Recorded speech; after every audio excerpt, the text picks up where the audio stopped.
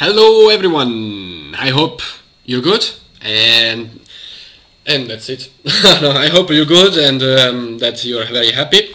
And thank you guys, we are like 91 subscribers, so thank you for this effort you make to click on that, thanks. No, really, like, I'm quite an enthusiast today because we're gonna go through the tomb for another mastaba of Ka. It's like the second mastaba we're doing of Ka. Ka, the last king of the first dynasty, he built these two mastabas in Saqqara and one tomb in Abydos. Like, tell me what of this make any sense. But anyway, this is what we got, and this is the mastaba we're gonna go through today is the number 3505, and it's the biggest mastaba in the Saqqara necropolis of the north. And it's a mastaba with unprecedented features. For example, this mastaba has a funerary temple inside of the mastaba. It's inside. It's part of the whole thing. So it's like, and I can't wait to show you what I've got. So yeah, if you like the video, like the video. If you like to subscribe, please do, because like we can shoot to the stars. And yeah. Cool.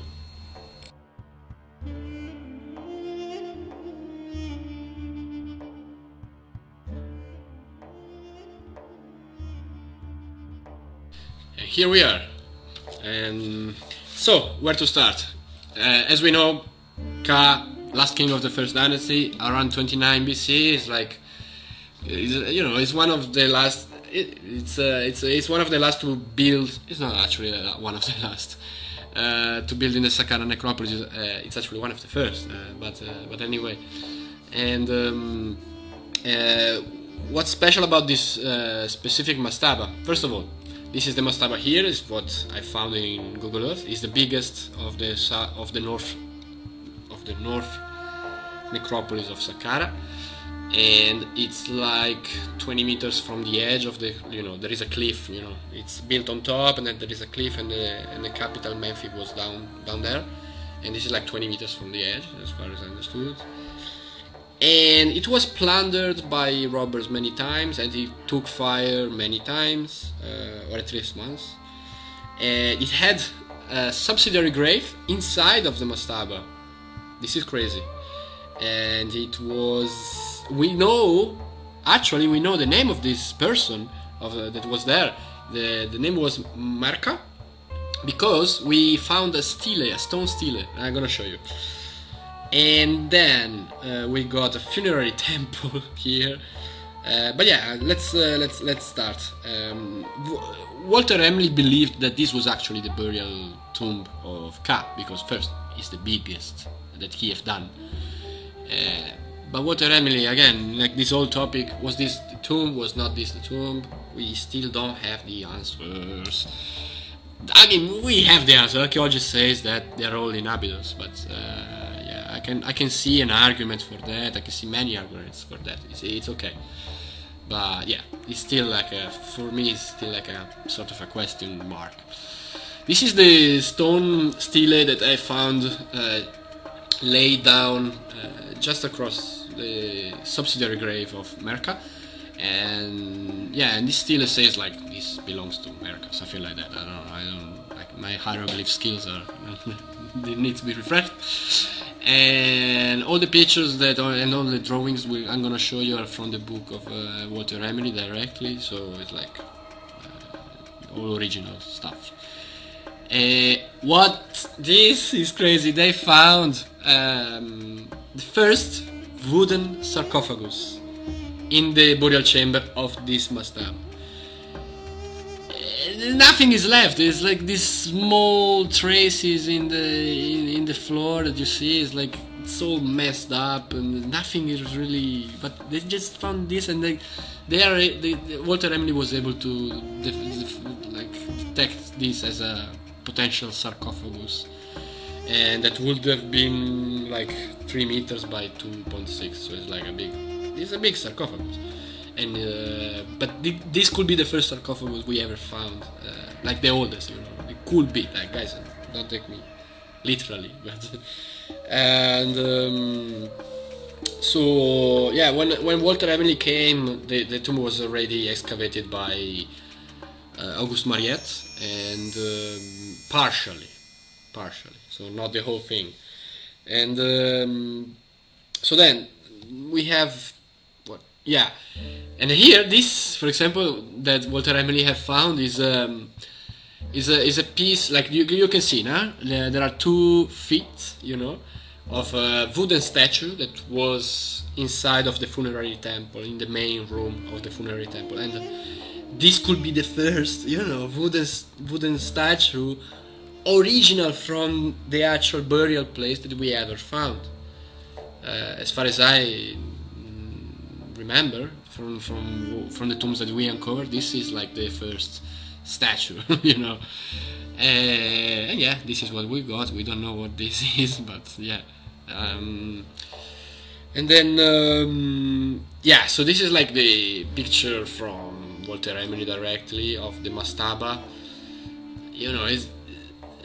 It was covered by sand, and then he excavated, and then this is what would have show up. You can see here the step pyramid at the background.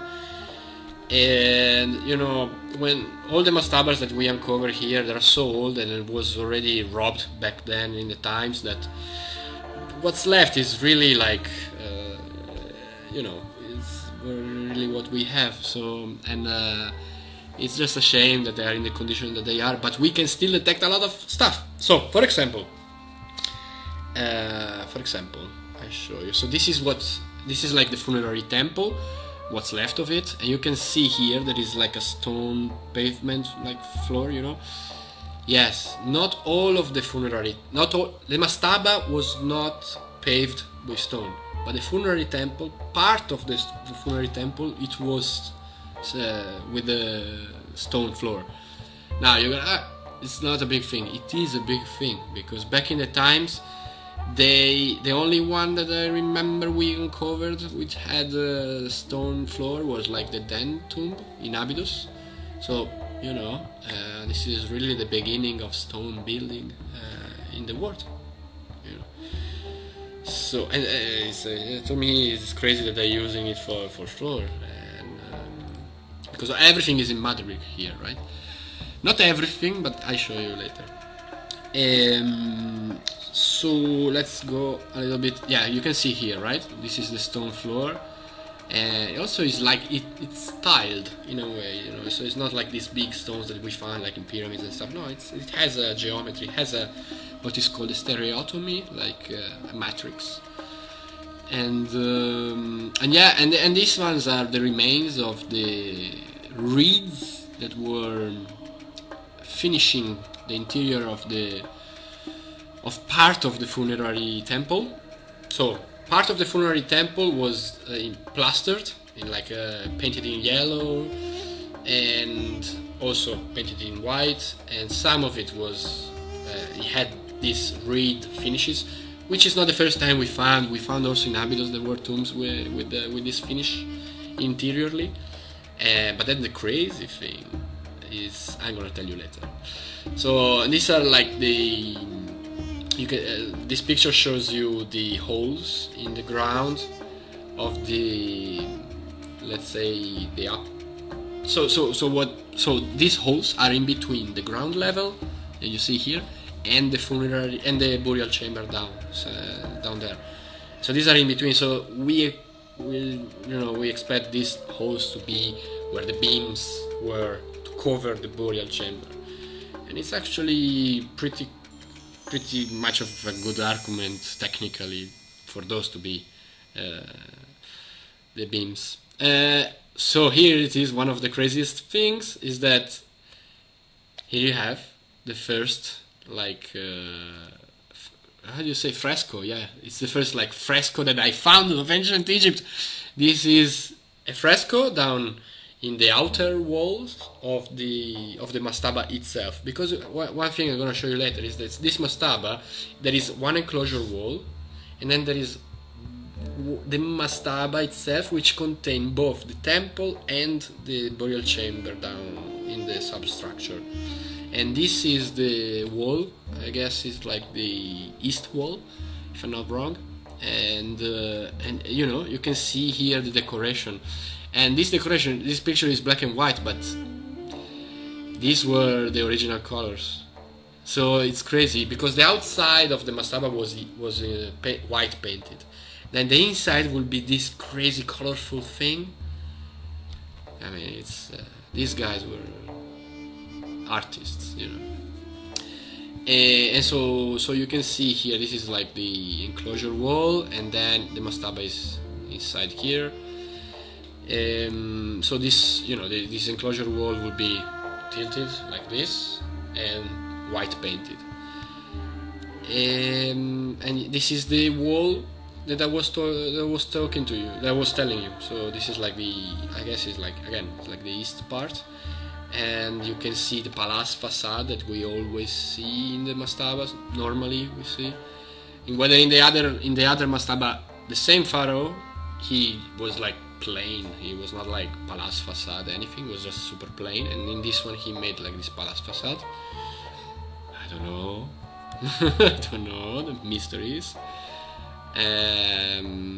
Oh, and this you can see from this picture. This is so down there is the, you know, the burial chamber, and you can see here the ramp goes down. And the cool thing about this is that it's the first time that like a ramp, there is a ramp that goes down, but then the ramp has a leg, so it turns. And it's the first time we see something like this. I'm gonna show you later in the drawings. And there was a Portugal stone, but it's not here anymore.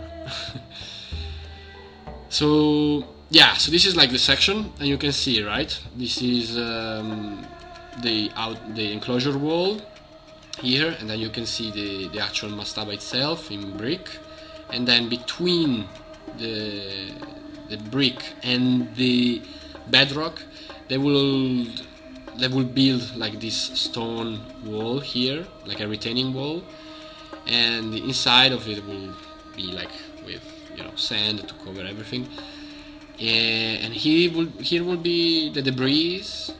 And yeah, I think, you know, you can see the portcullis here as we already saw before already. And yeah, so, you know, when we speak about pyramids and substructures, here you have it. This is the beginning. And yeah, like in essence it's a pretty simple mastaba, but it's the biggest, and but it has this funerary temple here, which looks like a labyrinth, and it's so cool. Like first of all, it's like, I don't think it's the first time, maybe it's the second time that we find like an entrance to the east part of the structure. And you can see, you will enter, and then you will see like a corridor.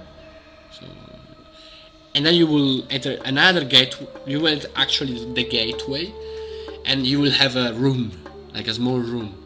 And from that room you will narrow corridors, one to the left and one to the right. And it's like, where do I go? And like, if you go to the left, and if you go to the right, there are consequences. So it's like, it's a labyrinth. But it's such a drawing, you know. It's so organic. It's so organic. But anyway, so you can see from here, like the mastaba itself, it's here to the left. It's just this part. But then the whole structure, it's the mastaba is contained inside another mastaba, which is contained inside an enclosure wall. So it's like, it's complex stuff. It's like, it's simple in the way it's built, but it's a complex architectural feature in terms of space. And then you have like this big room where they found the feet of the statue. And you can see, right, the burial chamber is this one here with dashed lines. It will be the entrance here. Now it was covered, so it was not like meant to be accessible. So you have this leg down leading ramp, and then you have the two what Emery calls the magazines, or like the storage where they put like objects and stuff. And then you have this burial chamber here. Walter Emery says that the burial chamber itself should have had like columns or pillars, but there is no evidence. But structurally, given the thickness of the beams, like a column was needed, but we don't know. So this is the plan. Now the burial chamber in itself, let me go back a little bit. The burial chamber in itself was estimated to have been 5.75 meters down below the ground level. So it's, you know, it's not it's work. It's work. And the funerary temple here is about 600 square meters, so it's a big thing. It's like 40 meters by 20, something like that. And what we got? I think I told you more or less everything about the structure itself. Now, what you can tell here from the plan is like the orientation is also similar to the ones that we uncovered before. It's like this north-westish kind of orientation, and then you can see the difference between this is the palace facade to the north, east and south, and then to the west they did this more simple kind of rhythm. When we find things like this is because they didn't have, we think that they didn't have much time to finish the whole thing, and so they just did it in a more simple way. But like, look at this plan. It's like, this plan is magical. It's a magic box, and no wonder it was a tomb of a pharaoh. But yeah, so this was it, and I think like next week we're gonna uncover the Mastaba of Dan. Now the Mastaba of Dan, again, Dan already had a burial chamber in Abydos, so it's like, why building another burial chamber? Again, same argument comes over and over, and my answer to this question is they needed to provide a structure in both places to remember to those people living in those places from both the north and the south of Egypt, I am here with you and I rule here, you know, and the pharaoh is present here, you know. But yeah, this is my kind of theory. But yeah, so this was it, and I guess I see you next week with them. And guys, I can't wait to do the step pyramid, but we're gonna wait at least one more month and a half, yeah, to do it. So I hope if you like the video, like the video. If you like to subscribe, please do, because you are a legend.